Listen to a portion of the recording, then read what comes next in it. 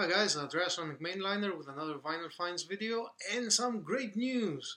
I'll probably put that in the title.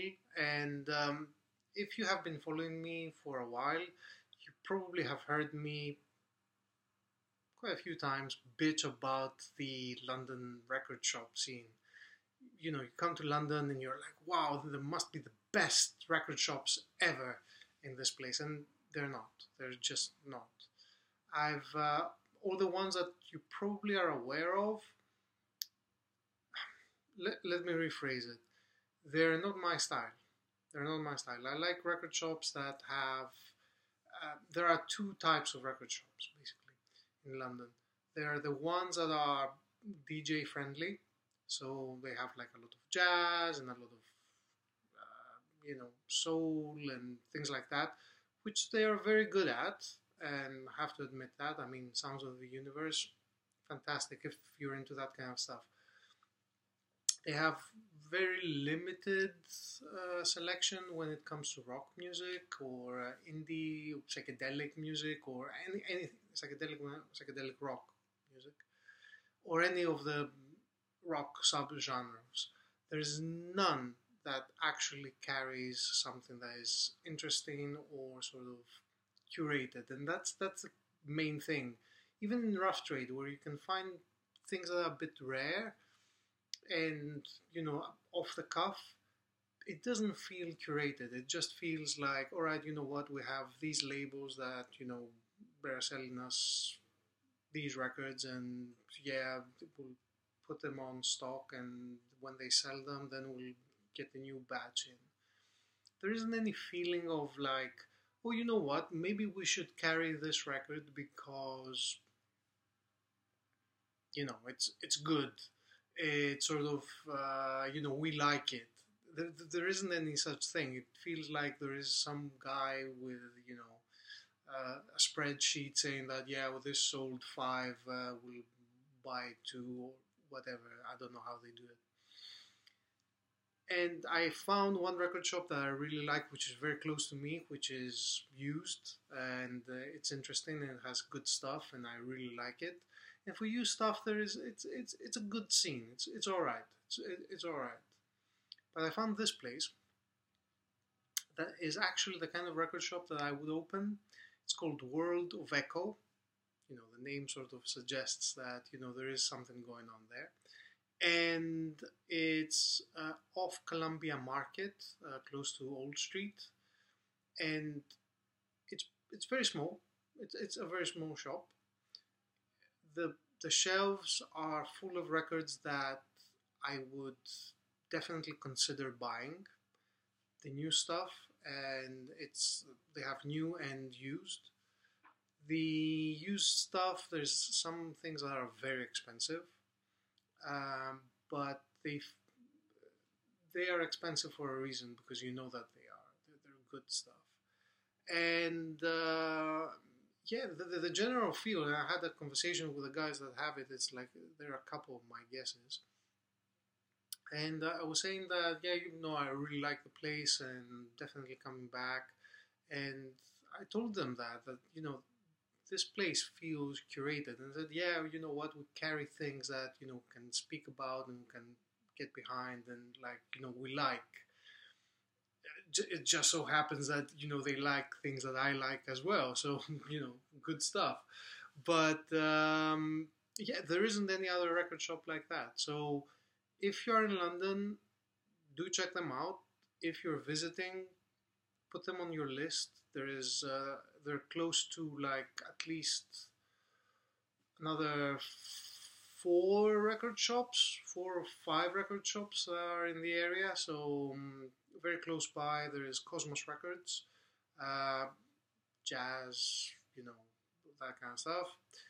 There is the only metal shop in London, which is all right. It's okay. I mean, I don't know. I mean, I've been there. I've never bought anything from them. Shame on me, but I didn't find anything that sort of, oh yeah, I would get this one. And then there are the shops that are close to rough trade, and yeah, there's another 3, 4 that are around in the area. So anyway, World of Echo, London, highly recommended. Really good vibe to it as well. It feels like, it's taken care of. It feels like the people that are selling the records care about the records. It's just one of those things. And I bought some stuff there. So this is an opportune chance to show you what I got. This is the first Alan Vega. These are still sealed because I just got them. Really, I just came back. So yeah, this is from Futurissimo. Yes, Futurissimo, the first Alan Vega LP. Psychobilly. I don't know. It's not psychobilly, but it's like rockabilly. It's rockabilly. It's like lo-fi rockabilly. Alan Vega, just dragged out, down and out kind of feel to it. It's really good. Originals go for a bit of money these days, and I was looking for it when I sort of discovered it like a few years back, and I couldn't find it. And then the Sharishu came out, and it was mega expensive. It was like £30 or whatever. It's like, what? They had it for 17, so I had to get it. The next one was actually one of the first things that I found. Like I flipped through the first stack of records, and I found Max Roach's. This is a reissue, obviously. Echoes of Silence. Echoes of Silence. Structures from Silence. Echoes of Silence. I think this is something other, something completely different. Anyway, yeah, Max Roach. New Age synth. Considered one of the masterpieces of the genre.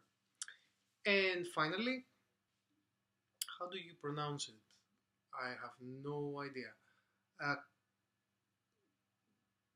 This is from this year. I've never tried to pronounce it. You probably know it if you know con todo el mundo. El mundo. What is this? 2018. This is going to appear in a lot of year-end lists of top releases, and yeah, it's very good. It's like world music. It's like, think of Goat, but more garagey, I guess. I don't know if that even is the right sort of way of thinking about it. Really good record though.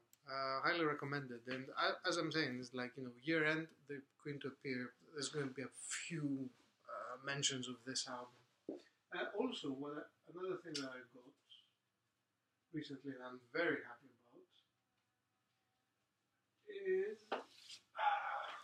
about are these. Henri Texier. So these are the reissues of Henri Texier's first and second album, and I have been on the hunt for these ever since. You might sort of recognize this, obviously, because yeah, Fred's thumbnail is this cover. My personal favorite is this one, Varesh. I don't know. I have no idea. But yeah, French bass player, and I don't know what to categorize this. This is not jazz. It doesn't feel like jazz. It feels like, I don't know, contemporary. I don't want to say classical because it's not classical either. It's definitely on a league of its own. So anyway, I'm very happy these have been reissued. Very limited run, not expensive at all, which is a good thing because the originals do go for a bit of money. They sound really good.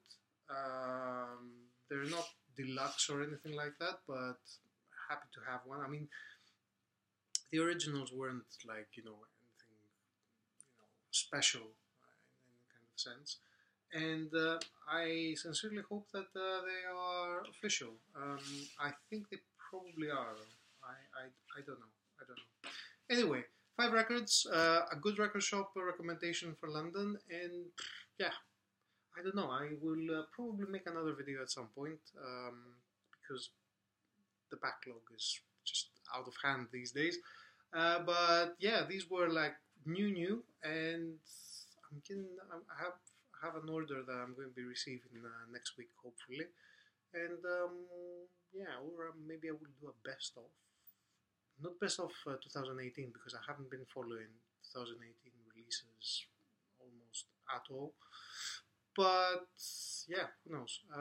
Something. There will be something in the works. Anyway, that's it from me. I hope you enjoyed. As per usual, like the video if you liked it, dislike it if you disliked it, subscribe for more content like this, and press the bell button and all that kind of stuff. So, yeah, have a good one.